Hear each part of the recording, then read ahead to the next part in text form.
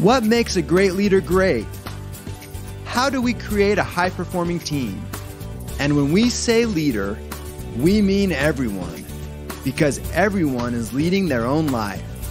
Will yours be a life by design or a life by default? Those are the big questions, and this podcast will answer them. Welcome to the Becoming Your Best podcast, where we help you apply the 12 principles of highly successful leaders, because great leaders will produce great results.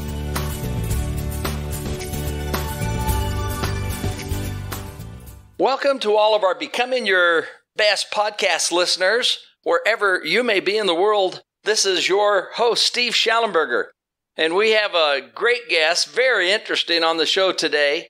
He has a terrific background, businessman, musician, public speaker.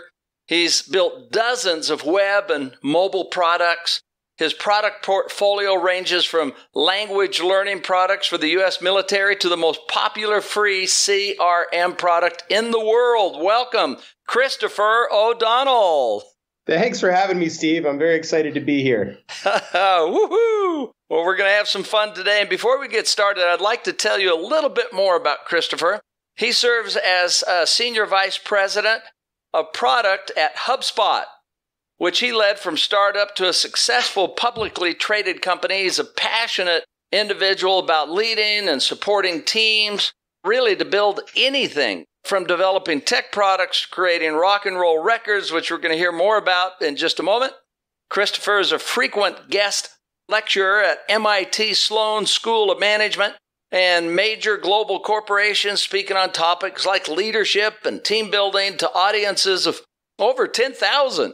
Outside of his day job, Christopher spends his time as a songwriter and a guitarist for his band, The Providers, with whom he has recorded dozens of albums across a variety of genres. So this is going to be fun today. So Christopher, tell us about your background. Where were you raised, and what were the things that led you to get to where you are today? We'd love to hear about your background. Sure thing, Steve. Yeah, so I have sort of an interesting, meandering kind of career path and background. I've lived in New England my whole life. Though I was born in San Francisco, we moved within a month out to the East Coast. So I've lived out here my whole life, within a couple hours of Boston in one direction or another through college and everything. And, the two things I was drawn to more than anything else from a very early age were technology and music. And even before I was old enough to get involved in technology, I was, the kid in the basement with the glue gun trying to glue balsa wood together and, build airplanes and sort of build stuff, go-karts and everything else. So that's kind of my DNA is as a builder and a maker. And, that sort of led me into at this point, I'm 38 years old, sort of building and leading teams. That's sort of the product that I work on, although we also obviously have products that we build ourselves. And so along the way there, I went to school for actually literally computers and music. I got my undergrad degree in Rhode Island from Brown University in music, but specifically the major was computers and music, which felt like, maybe a little bit of a liberal arts vacation at the time, though it was really fun and really challenging. And I got to learn foreign language and I played a lot of music and did a lot of coding and all this kind of stuff. I didn't quite know how that was going to translate into a career. And here, a couple decades later, it actually has. And those are the things I spend my time doing. So I've been living in the Boston, Cambridge area, working on technology products the last 10, 15 years and really loving it. And outside of that, I'm in a band called The Providers. We record a lot of music, always writing music and recording music, publishing that. People can learn about that at theproviders.com. And beyond that, I'm a husband and a father and family guy. I think that kind of comes first for all this. It sure does. Well, that's great. Good priority. So you mean you actually go out and do gigs with your band? Tell us about that. Yeah, well, it's funny because we're really like an old school Steely Dan studio band. That's how we spend our time. It's the songwriting and production and the creative process of building the recordings. And we don't actually play live, which is interesting. I think at some point we will, we'll cross that bridge. It's this funny atmosphere where It's almost like 1974, being in a big recording studio with kind of grumpy, opinionated session musicians coming in to play their parts and trying to get the whole thing to sit just right and get that, get that magic moment that you're looking for that you can keep forever as a recording, and it's in a lot of ways very similar to what I do at work. Oh, that's great. And you enjoy it and it works? I love it. I mean, I love making things and I love storytelling. Product management, my day job, there's a ton of storytelling involved in modern leadership of creative individuals. It's really about story. It's really about context. And I think the best vehicle possible, at least for me in my own human experience, to hear a story and experience a story and all of the associated emotion is really through song. And so that's kind of, on a personal level, the goal I will keep reaching for is, the great American rock song. I love it. Oh, that's good. And tell us about HubSpot. How did you become involved with HubSpot? Tell us about the adventure of HubSpot and what's happening today with it. Yeah, HubSpot is just a fascinating enterprise and community and ecosystem. The company was started perhaps 14 years ago by a couple of fellows, Brian Halligan and Dharmesh Shah, who are still leading the company today, who met at MIT Sloan and had this insight that was just really remarkable and really brilliant, which was that the way that people shop and buy has fundamentally changed forever. And for small businesses on a limited budget with limited resources, it was going to be really hard for people to pivot and stay in business. In the 80s and the 90s and the early aughts, you could still put Yellow Pages ads out. You could go to trade shows. You could, knock on doors. You could do these kinds of things and generate business. And in the modern world of today and even of 10 years ago, where do we go to research products? Well, we go to the search engines.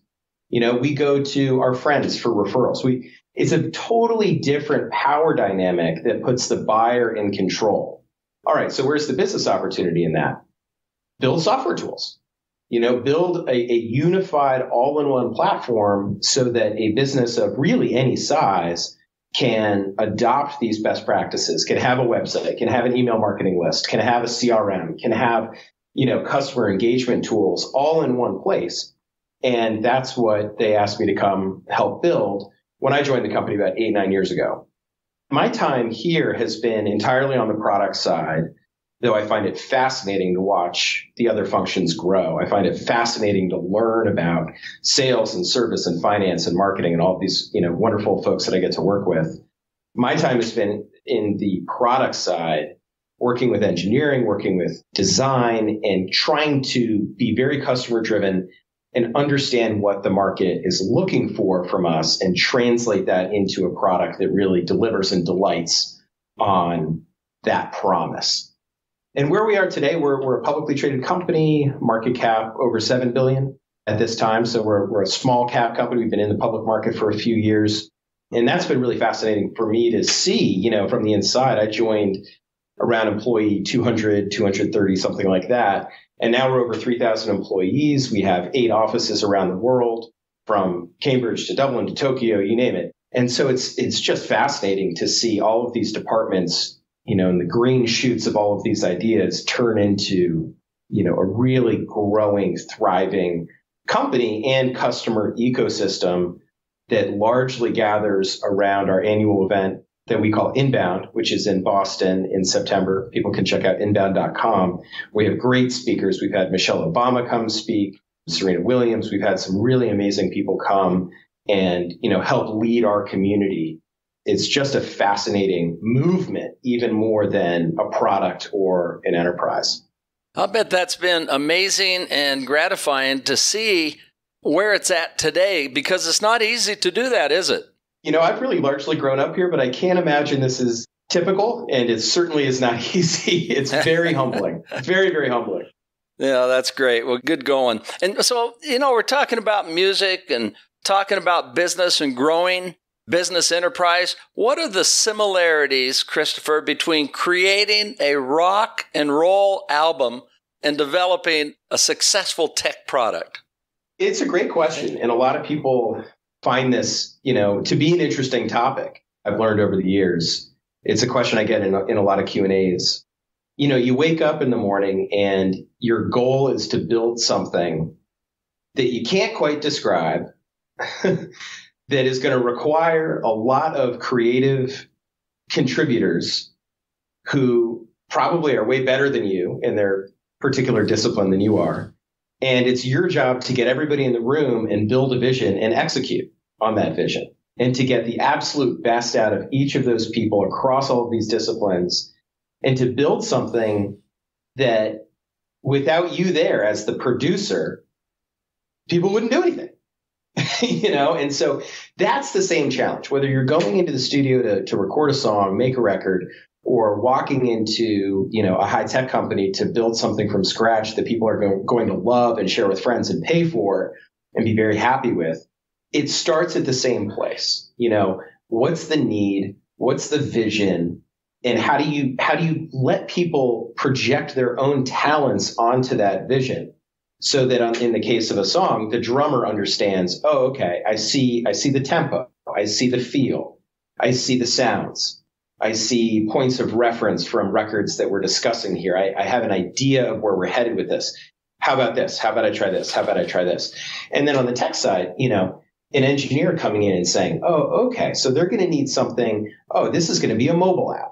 Okay, that makes a lot of sense. And, you know, let's talk about it. How's it going to feel? Okay, here are the right technologies for that. Here's the right way for us to think about building and deploying that. You know, all of these things where you walk in and you're not walking in with all the answers. You're not walking in as the producer and saying, okay, here are your drumsticks. Here is every note you need to play. Now go play it. And you're not walking over to the engineer with, you know, a 500-page Word document saying, go code. You know, here's essentially I've written the code for you in a Word document. Now go pound it out on a keyboard. It doesn't work that way. Yeah, right. You know, engineers and designers and you know, and also engineers on the music side. By the way, there's a deep level of science and physics and engineering that happens in both of these things, whether it's acoustic or whether it's, you know, ones and zeros and the nature of the internet and, you know, fiber connections and all the rest of that. It's very, very similar. What you want to do is you want to build an amazing creative team that pushes back on the vision, understands the vision, then gets very excited about it and brings ideas to the table that you could have never suggested to them. And then have the culture and the sort of the safety between those creative people across disciplines to try things, you know, and share ideas and go a little bit down this road, go a little bit down that road, show things to customers, get feedback and iterate, you know. And when I think about modern leadership and how people want to work, and particularly how people just do their best, most fulfilling work, that's really the goal. And I think that if you adopt that mindset, I think you can make anything, you know, whether you're trying to make a rocket or you're trying to make a dining room table, you know, or you're trying to make a jazz record. I think that these are all of these challenges, interdisciplinary, creative, innovation challenges, benefit from this type of leadership mindset. Oh, great answer. I loved it.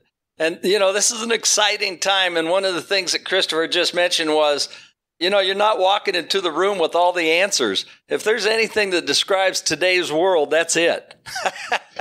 Oh, my goodness, man. I mean, in the minute you think you have it figured out, even if you did have it figured out as a leader, even if you did have all the answers, give it 24 hours and the answers are going to change. I mean, just with the rate of innovation and the way the world is changing. People talk about imposter syndrome and feeling like you're not qualified to be doing your job these days. And I just don't think anybody's qualified. I mean, hopefully, you know, a neurosurgeon is qualified to do their job. But when it comes to information work, I mean, we're all really just trying to understand how to ride the wave and how to bring our best and become our best as that best in that target, and those goalposts are constantly moving. Absolutely. Yeah, totally. We love that kind of language, Christopher. Words like your best, becoming your best, bringing the best out of people. I mean, that's really, that's what brings excitement to life right there and to organizations. And we're in a great time. I mean, last week we also celebrated 50 years of man walking on the moon for the first time. And just think about what Christopher just talked about, what creates this excellence, what creates a great outcome. Well, it all starts with a vision. Think about the vision that Kennedy articulated. about that we will send a man to the moon and bring him back safely within the decade. I mean, that just changed everything. That's leadership. We're at Machu Picchu about a year and a half ago. Same principles. I mean, it's vision. You got to organize it. They didn't have all the answers. Got to figure out how to do it, set up a plan. And I like the science of engineering. You got to apply some tools here and bring it all together to get that great outcome. So just thinking about this whole thing that we're talking about, from your experience, Christopher, what are the key elements to building sustainable, high-performance, creative teams? Well, I think you just really touched on some of the best ones. And that's a great intro to a great question. Setting a vision and a challenge and giving people the autonomy and the space within that challenge to do their best work is absolutely the foundation. John F. Kennedy didn't know how to make a spacesuit, and people, as I understand it, across the nation, people said, well, this is preposterous. How are we going to do this? And it's exciting too. And then people started to say, well, as a materials engineer, I guess we need a way to have fabrics that stick to each other. We need to do this, or we need a different kind of wiring, or we need, our computers to have this much memory, or whatever else it may be. And, who ended up making the spacesuits, as I understand it, I may have this wrong, but as I understand it, the spacesuit material was made by Playtex. Because they just had the best, fabric science, or whatever you call it, materials engineers for that kind of problem. And so I think that's really, the starting point. And that starts in recruiting. That starts in how you talk to the mission of your team with your parents, with your family, with your kids. What is the mission, the sense of urgency, the opportunity? And is it just, pouring out of you? And from an interview and saying, look, this is what we're trying to go and do, and getting people excited, and getting people like JFK did, getting people to say, boy, I see where I fit. There's this idea of diversity and inclusivity, and now being expanded to diversity, inclusivity, and belonging. And I think the idea of belonging is so critical to doing high performance creative work, because you have to feel like you belong there. You have to feel as though your ideas are valuable. You have to feel as though you have the support of the people around you, that people are going to listen, that you're able to listen, and that you're not always looking over your shoulder. And so that's kind of the next piece. The first piece is really about vision and energy, and then autonomy within that, and saying, look, you're going to come here, you're going to be a part of this team, and people are going to listen to you. If you're a musician and a session musician, you come in and you say, boy, I just really think that we could rearrange the tune this way. Well, okay, this is an environment where you can say that, and making that very clear to people. And what happens is better and better people want to become part of that team the more you live up to that promise. It's this idea of, what's the opposite of a micromanager, a macro manager? It's like, how do you become a macro manager where it's very clear to people on the team, here's your box. Within your box, you can try stuff. Within your box, you can fail. Within your box, you can really move and try things and not fear any kind of consequences, really. And that box may be very small, and it probably ought to be very small at first, and then grow over time. And so then the third piece there is attracting great people, bringing the best out of those people, and then showing the world that. I mean, we pull people in all the time. Come walk around, come have a coffee, come, sit with the team, see how we work, and think about whether it's for you. And what people end up finding is they do want to come and be a part of it. And the main reason is it's not me. It's not even the mission necessarily. It's the peers. And so you can snowball in this direction. They say, A players hire A players, B players hire C players. Well, okay, maybe that's true. I don't know. But what I do know is that when I can hire somebody who is significantly better than me, they hire people who are better than them. And now you're cooking, and developing people through their career and bringing out the best. That's how you start to scale to your question. That's how you start to really do this beyond, 2 or 3 people working together at a little startup or on a little team and start to get to a point where, we have hundreds and hundreds of people working on this product, and they still feel totally invested in solving customer problems. And we have a culture where customer problems and solving hard problems is the most prized and rewarded thing you can do. And we give you all the tools to do it. So that's a big investment, and within a larger enterprise, it can be a really scary one where, as a leader and a manager, boy, prepare yourself to walk into meetings and say, we don't have the answer yet. Prepare to say, we didn't make the deadline. Prepare to take the blame. And then go back to your team and get them super excited. But that team is going to win. Small, lean, autonomous teams that have a very strategic mindset can connect the dots all the way between the macro opportunity of the business and the challenges it faces today, down to the work that they are doing every minute and every hour. Let them connect those dots, help them connect those dots, and don't just give them work orders. Right? Because you'll never connect the dots as well and as completely as they will in their own imagination if you give them the chance. Yeah, great advice. I mean, these are the principles that we've also seen. We were just talking about becoming your best, the 12 principles of highly successful leaders before we started our show today. And, this is built on 40 years of research of what outstanding high performers do. Over and over again. And this is what Christopher's talking about today. These are the things. This is not rocket science, but it's not easy to do. I mean, leadership is creating this vision that's exciting. I'm so glad you brought this up. And once you have that, then it is, getting the people around you that can buy into that and create this environment where they can thrive. I love what you're describing. And that they take responsibility for the outcome and you make the adjustments and you build high trust so that you can solve problems and you make it fun. Way to go. That's good stuff. Oh, I was just thinking, I read a quote yesterday, Christopher, because one of the grand things of leadership is this ability to say, hold it, to set the direction, the vision.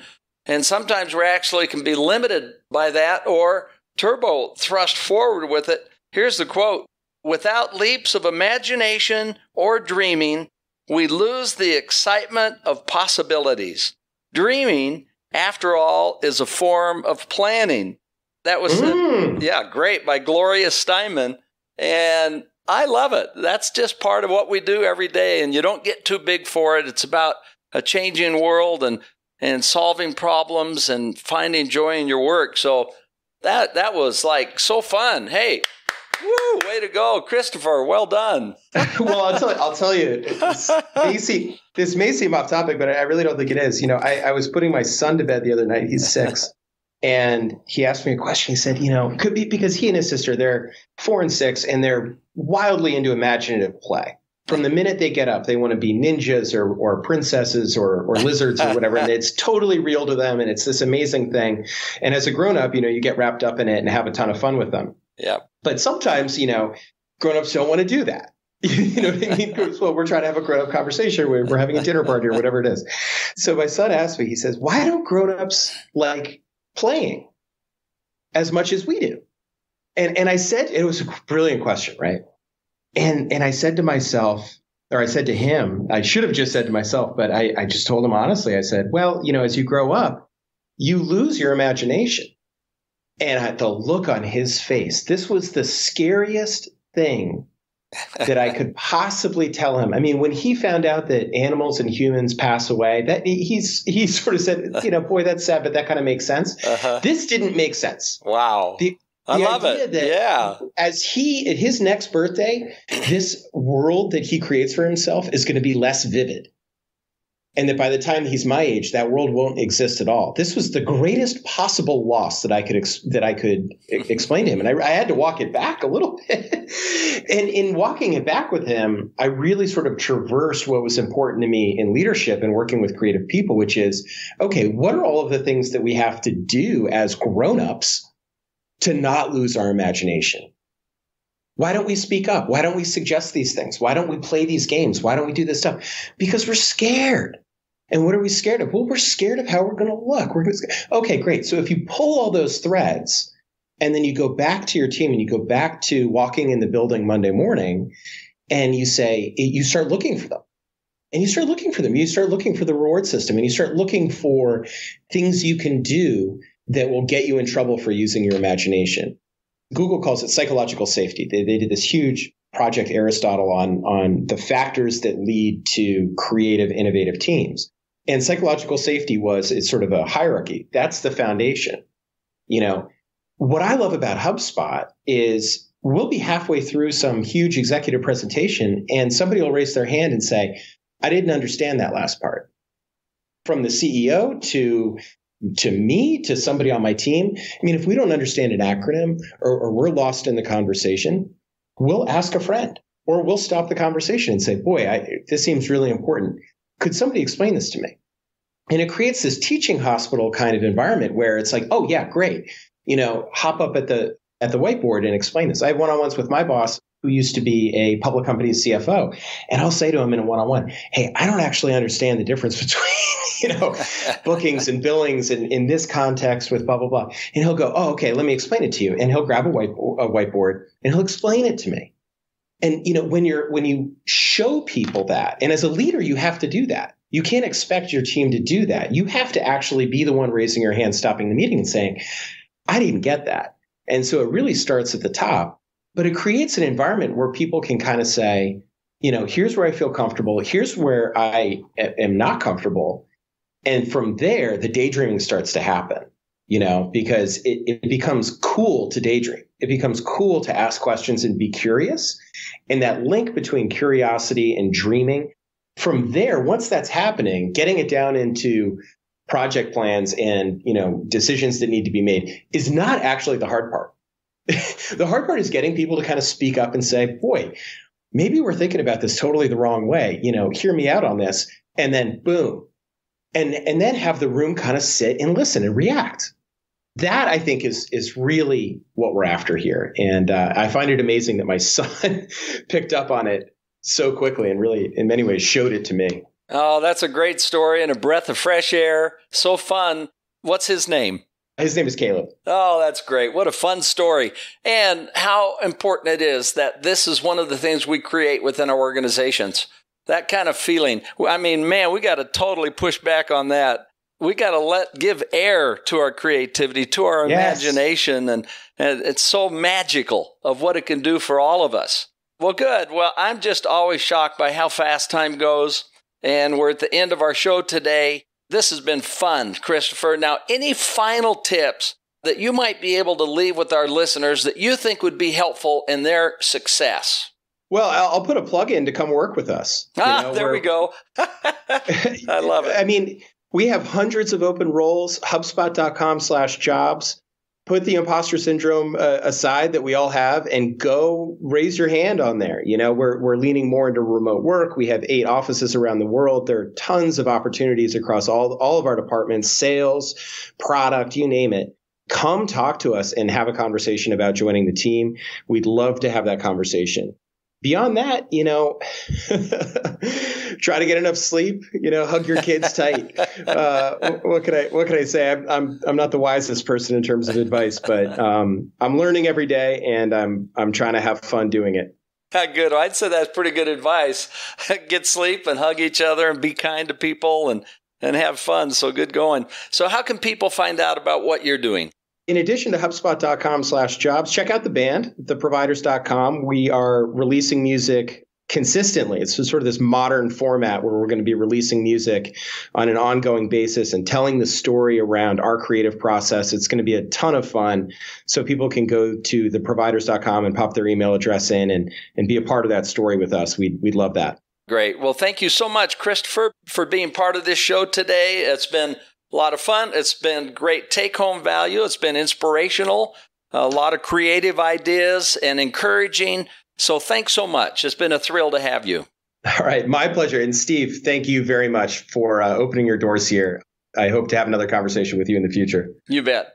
For all of our listeners, man, you're a big part of this magical feeling of touching everybody that you do that have the chance to lift with the type of things we've been talking about. You're amazing. It's an honor to be able to associate with you and have you with us today. We know your time's valuable, and you lift us as much as maybe you might get something that is an idea that's helpful to you. So we wish you the best today and every day. This is Steve Schallenberger with Becoming Your Best, wishing you a great day. Thank you for listening. Would you like help to apply the 12 principles of highly successful leaders in your life, in your family, or in your organization?